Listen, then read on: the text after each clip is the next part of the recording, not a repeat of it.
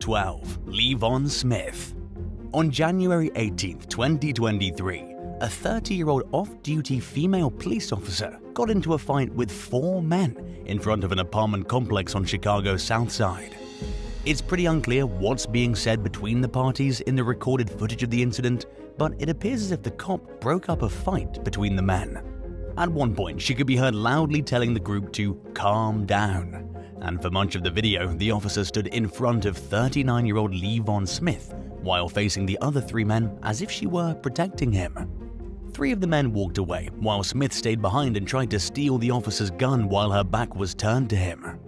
A struggle then ensued between the two, who soon found themselves wrestling each other on the ground. As they fought for control of the weapon, the woman could be heard threatening to shoot Smith if he continued. A few seconds later, 2 gunshots rang out, and Smith was heard saying, "You got me, you got me." The woman simply responded, "I told you I'd kill you." She then shouted to nearby neighbors that she'd just shot someone and that they should call 911. Smith begged for his life, but the officer seemed unmoved by his pleas. She fired a 3rd and final shot. As a crowd gathered on a sidewalk close by, she told onlookers that Smith had just tried to rob her after she helped him by breaking up a fight. She also said that she didn't care about Smith, who was dying on the sidewalk. When EMTs arrived and asked the officer where Smith was hit, she said she wasn't sure. According to an arrest report, Smith was struck in the abdomen as well as the left hand. He died at a hospital just 2 days later. The trigger-happy cop was put on leave while the department carried out an internal investigation into the incident, which is standard procedure after an officer-involved shooting. A tactical response report concluded that Smith posed an imminent threat of battery, and no criminal charges have been brought against the officer. Smith's estate has filed a wrongful death lawsuit against both the city and the rogue officer, accusing her of using excessive force. They're asking for $10 million in compensation. 11. Bob Sundin. During the over 20 years she spent working as a waitress at a small diner in Vallejo, California, Teresa Brasher became accustomed to seeing one of her most regular customers, Bob Sundin, almost every weekday. Like clockwork, Sundin pulled into the parking lot early every morning on his way to work and made sure Brasher made it into the restaurant safely. Once the diner opened up, he went inside and got some breakfast. Just like any other day, Sundin pulled into the parking lot on a foggy morning in December 2022. As Teresa walked toward the building clutching her purse with the restaurant keys in hand, a masked man rolled up to her on a scooter. He demanded that she give him her purse, but Teresa managed to get back into her car and lock the doors. The thief tried getting her to leave the vehicle, but she refused. After noticing the commotion, Sundin got out of his truck. Teresa didn't want him to try defending her, but it was no use. She later told the Vallejo Times-Herald that Bob wasn't aggressive or mean in any way. In fact, she described him as a complete sweetheart. The 2 men briefly grabbed at each other's shirts before a gunshot fired. Too scared to stay at the scene, Teresa drove to a nearby street and dialed 911. At the urge of responding officers, she went back to the restaurant, where she saw Bob laying in the parking lot with a bullet wound in his head. He was later pronounced dead at the scene. Teresa was hysterical over the loss of her close friend and regular, especially to such a senseless crime. Shortly after Sundin's murder, investigators encouraged anyone with information to come forward. The suspect remains at large to this day. 10. Vincent Kelly. In one of the more odd cold cases to make news headlines over recent years, a masked man wearing a strange floppy hat entered a Washington, Pennsylvania grocery store back in 2013 and robbed a Citizens Bank at gunpoint. Nicknamed the Straw Hat Bandit for his disguise, he quickly left after grabbing the money. At the time of the robbery, 46-year-old Vincent Kelly was at the store grocery shopping. Determined not to let the thief get away, he followed him out to the parking lot. As the bandit started driving away, Kelly jumped into the backseat of his car in an attempt to subdue him while reaching for a knife he had concealed in his belt. But he wasn't fast enough, and the bank robber shot and killed Kelly before speeding away from the scene.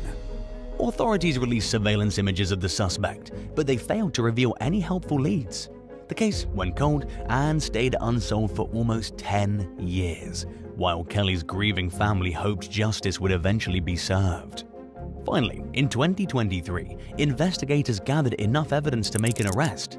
DNA on an umbrella the robber left behind at the scene came back as a match to a 39-year-old Pittsburgh man named Keith Wilk. A longtime acquaintance of Wilk's also gave valuable information about the crime that helped fill in the gaps detectives needed to bring the case full circle. Authorities charged Wilk with homicide, robbery, and aggravated assault for what he did. Kelly's daughter Sierra told Pittsburgh's Action News 4 that she couldn't explain how great it felt to finally get the call their family had been waiting on for nearly 10 years.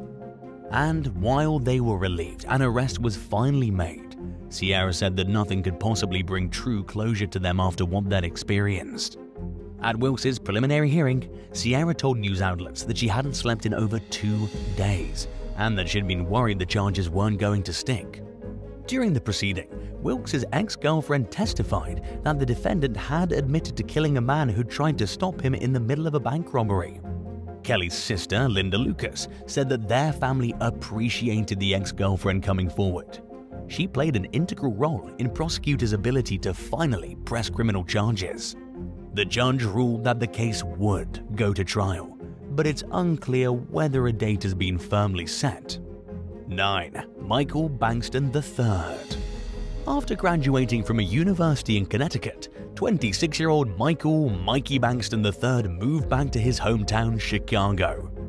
At the time, he wasn't ready to figure out the next step in his career just yet, and he wanted to take some time to focus on his mental health and family relationships. While grabbing some fast food after a night out with some friends back in September 2021, the 26-year-old saw a man harassing his girlfriend in Logan Square. 22-year-old Jesus Garcia was allegedly following, grabbing, and arguing with the girl, who kept trying to walk away from him. Instead of giving her some space, Garcia picked the woman up and started carrying her towards their apartment. When he saw what looked like Garcia grabbing the woman's neck and shoulders, Bankston jumped out of his car and rushed over to help. He wanted to see if she was okay, but ended up getting into a fight with Garcia instead. According to prosecutors, Garcia pulled a gun and fired multiple shots towards Bankston as he tried to run away. Bankston ended up passing away from his injuries, and Garcia was charged with first-degree murder. During questioning, the killer admitted to shooting Bankston once or twice.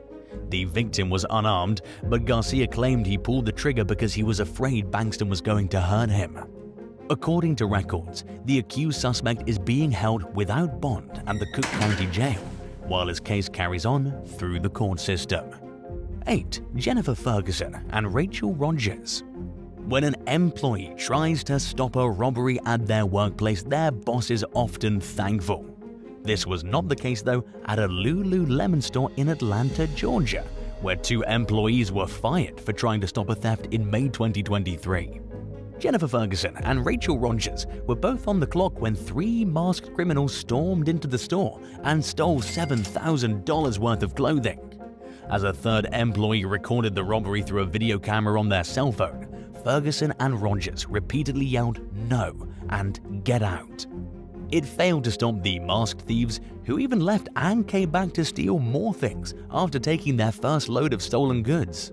When the suspects left the second time, Ferguson and Rogers followed them out of the store in hopes of seeing their license plate numbers. The women didn't physically confront the robbers at this time, they simply called the police. Law enforcement tracked down and arrested the 3 suspects, who had allegedly targeted the store multiple times before. Many, if not most people, would probably agree that Ferguson and Rogers did the right thing by calling the police, telling the robbers to get out of the store, and making an effort to get the suspects' plate numbers. But they were ultimately fired from their jobs for what they did. The women told local news station 11 Alive that they didn't know they were violating any company policies with how they handled the situation. Ferguson said that Lululemon employees are expected not to interact with or stop thieves, and that once a robbery is over, workers have to scan a QR code and consider it a done deal. She claimed that staff members are not supposed to mention the robbery in any notes, call the police, or even talk about it at all. Lululemon CEO Calvin McDonald told CNBC that Ferguson explained the policy correctly. He said that the rules were based on the company's belief that stolen merchandise is a secondary concern to their employees' safety. Workers are trained to take a step back and let a robbery happen to avoid injuries. McDonald claimed that the company responds to thefts by relying on a store's technology and collaborating with law enforcement. A lot of people were upset that Ferguson and Rogers were fired, and many have called on Lululemon to give the women their jobs back. But McDonald continues to stand by the decision to let the workers go, and he doesn't seem to have any plans to double back. 7. Police officer versus armed robber. During his routine patrol one night in June 2023, a Boston police officer saw a man pointing a gun towards a Domino's delivery driver. The cop quickly recognized the suspect as the same person who'd allegedly robbed another delivery driver 2 nights before at the same location. According to a police report, the armed thief decided to open fire on the officer, hitting him multiple times. Later identified as 23-year-old John Lazar, the accused gunman then fled the scene and ran into a nearby building. Meanwhile, the officer got on his radio and reported that he had been wounded in several places, including his foot and back. Thankfully, his wounds were not life-threatening. As the injured cop was given treatment at a nearby hospital, a massive number of officers responded to the scene and scoured over the area in search of the alleged gunman. They found him hiding out on the roof of a nearby building. Instead of surrendering, the suspect ran, and with nowhere else to go, he jumped off the building and landed in an alleyway down below. At that point, Lazar was both injured and surrounded by police. Massachusetts state troopers coaxed him out of the alley at gunpoint and handed him over to Boston police. Lazar was then taken to a hospital to have his injured leg looked at. In the meantime, investigators recovered money, a few Domino's cups, a Domino's receipt, shell casings, and a cell phone in the alley where Lazar was captured. Inside the entrance of the building where the robberies had taken place, they found a loaded handgun and at least one more shell casing. It turned out Lazar already had 2 active warrants out for his arrest, including one that was over 3 years old. It was issued out of Salem in early 2020 for unlicensed operation of a motor vehicle, negligent operation of a motor vehicle, and receiving stolen property over $1,200. The second warrant was issued out of Quincy back in June 2022 for 4 counts of identity fraud and 1 count of larceny over $1,200. Lazar also faces additional charges for his more recent crimes, including assault, battery with a firearm, armed robbery, assault with a dangerous weapon, carrying a firearm without a license, and more. He's being held without bail as he awaits his court hearing in Massachusetts. His next proceeding is meant to determine how dangerous a defendant he is. The injured officer has since been released from the hospital and is expected to make a full recovery. 6. Mary Ann Moreno. One day back in October 2020, an armed man named Tyler Wimmer went inside a Circle K convenience store in Westminster, Colorado, and asked if he could get a pack of cigarettes for free. He had a knife in one hand. In the other, he held a second knife that was still wrapped up in its packaging. The 72-year-old clerk, Mary Ann Moreno, refused to hand over the smokes without payment, saying that she could get fired for doing so. After initially walking toward the store's exit, Wimmer suddenly rushed behind the counter and grabbed what he wanted. Moreno briefly grabbed at the man's arm, not on purpose but because she was reacting out of surprise. She then pushed him. He ran from the scene and Moreno called both her manager and the police. By then, a customer named Larry Wagner had called law enforcement. He later told Fox 31 that Wimmer was scary and acting in a way that suggested he was under the influence of drugs. Wagner said he wished he'd stayed inside the store during the ordeal, but he had to leave to call the cops. Officers apprehended Wimmer after a short chase on foot. He was later sentenced to 3 years of probation for multiple crimes, including the Circle K robbery. A few days after the incident, Moreno was fired for violating the company's policy against confronting robbers. Management viewed surveillance footage of the incident and determined that Moreno broke the rules by touching Wimmer's arm when he rushed up behind and scared her. After working for the company for over 18 years, this one simple mistake cost her her job. Moreno was shocked by the news. She told local news station Fox 31 that she thought running after a robber or arguing with one could possibly constitute a breach of the policy, but she didn't think she was going to be reprimanded, let alone fired, for touching Wimmer's arm when he startled her. In 2023, Moreno filed a lawsuit accusing Circle K of wrongful termination. Her attorney, Iris Halpern, told media outlets that the company was failing to distinguish the difference between self-defense and chasing. She said that Moreno reacted instinctively when confronted by Wimmer, and that her client was fired for having a common human reaction. Halpern went on to say that some retail employers lack an appreciation for the dangers their workers face on a day-to-day basis. She also pointed out that any normal person would respond to an attacker by pushing them away, like Moreno did. Larry Wagner, the customer who witnessed everything and dialed 911, told KDVR that he was shocked to learn that Moreno had lost her job. He said that he thought it was wrong for the company to even think about firing her. He echoed Halpern's sentiments about how a person's natural instinct is to protect themselves when in the face of danger. 5. Blake Mose.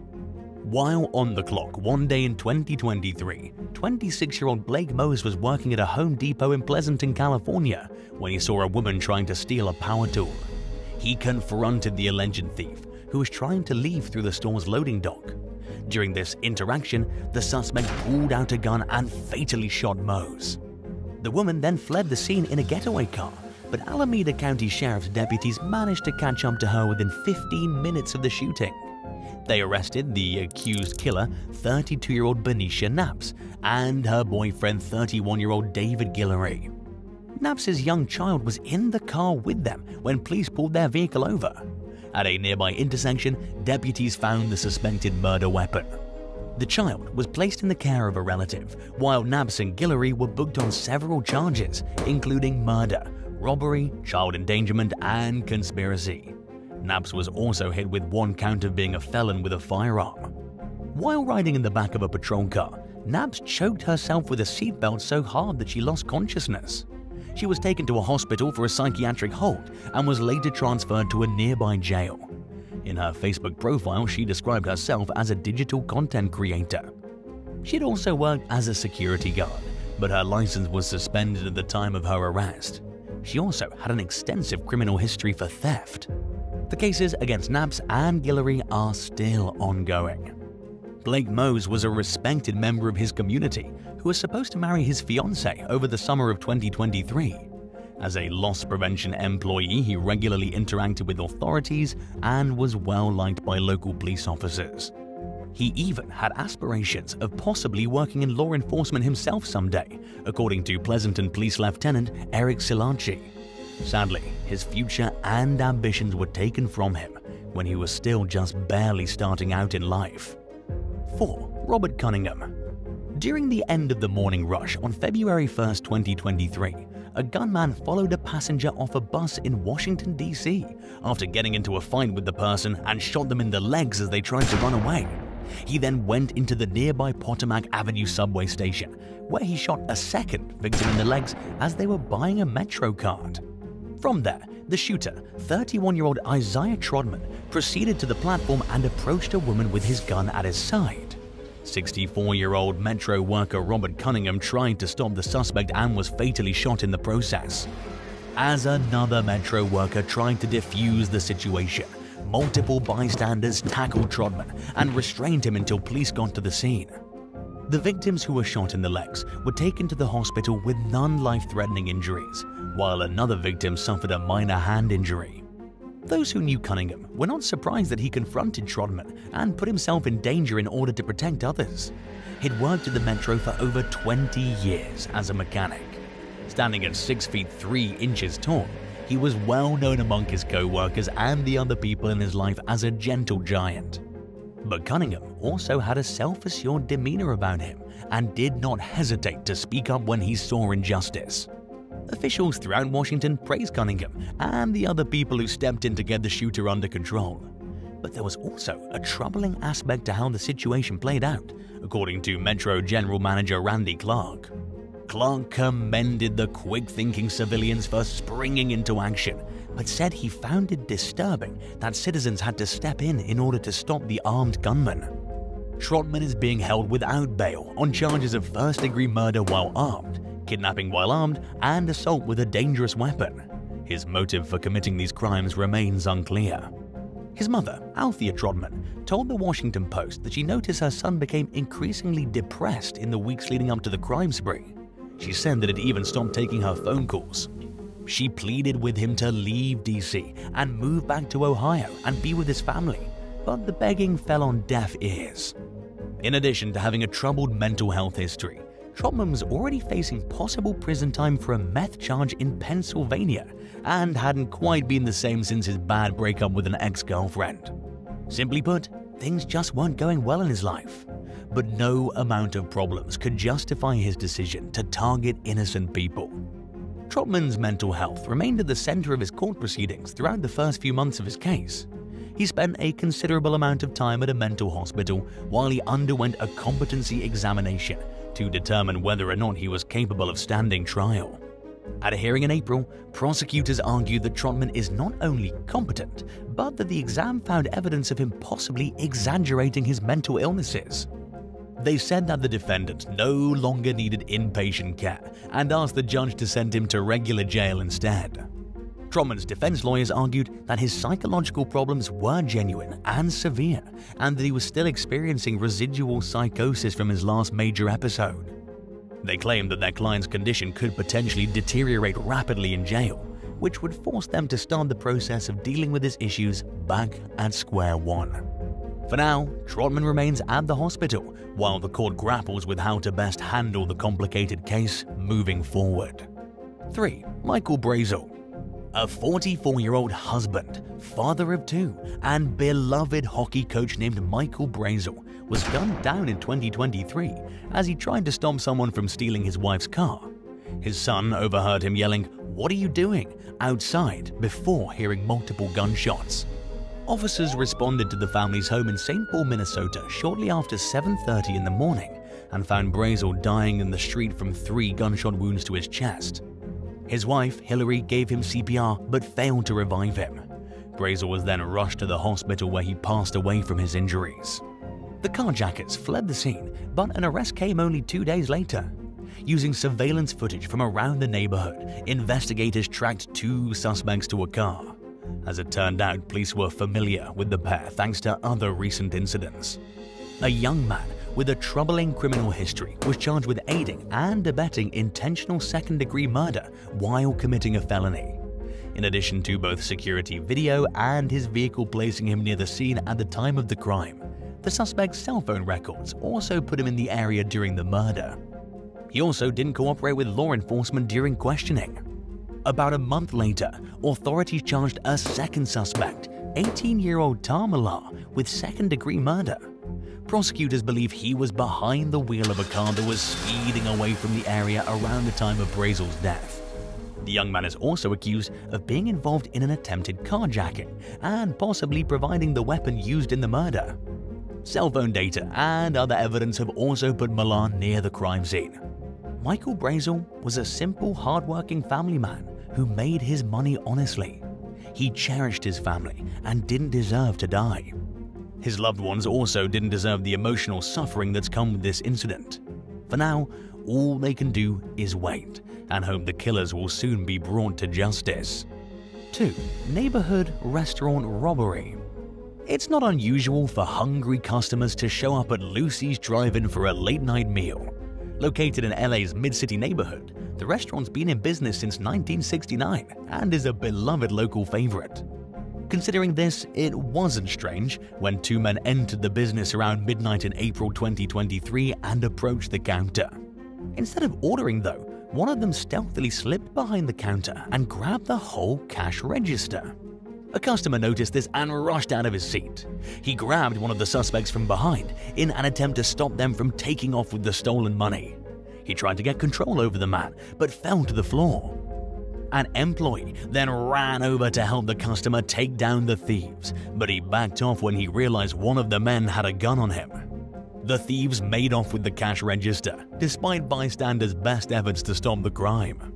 The robbery came as a shock to owner Gabriel Perez, who told ABC7 that this was the first time something like this had happened in over 50 years of operation. It was equally surprising to some customers, including Andy Ibarra, who was surprised the restaurant was targeted in a robbery considering its close proximity to a police station. The owners filed a police report and vowed to continue staying open all night and being a place for community members to visit at all hours. 1. Alexander Leonard. In April 2021, 21-year-old Keon Taylor and 24-year-old Taekwon Friend visited an apartment in Richmond, Virginia to conduct business with a local marijuana dealer. They told the dealer they were planning to buy 2 pounds, but after the dealer measured it out and handed it to them, Keon Taylor reached into his duffel bag and pulled a gun. He made it clear to the dealer that he had no intention of paying for the weed. The dealer immediately charged at Taylor and tackled him to the floor to try and get the gun away. As the men wrestled, the dealer's roommate, 24-year-old Alexander Leonard, rushed over to help out his friend. The robbery victims may not have realized that Taekwon also had a gun, and they probably weren't expecting that it opened fire on them. Leonard was hit and grazed by at least 4 different bullets. He died from a gunshot wound to the abdomen. Friend and Taylor fled the scene after the fight. Taylor surrendered 3 months later and was charged with multiple crimes including murder, conspiracy to commit robbery, and gun-related violations. He only spent a short time behind bars before the judge released him to his mother's custody pending the outcome of the case. Leonard's family members were heartbroken by this decision. In December 2022, Taylor pleaded guilty to murder and robbery charges in exchange for getting the robbery conspiracy and felony gun-related charges dropped. More than 2 years after the deadly robbery, Taekwon Friend is still at large. Thanks for watching. Would you rather break your ankle while fending off a home intruder but avoid having anything stolen, or have a few $1,000s worth of valuables taken from your home but come out without any injuries? Let us know in the comments below.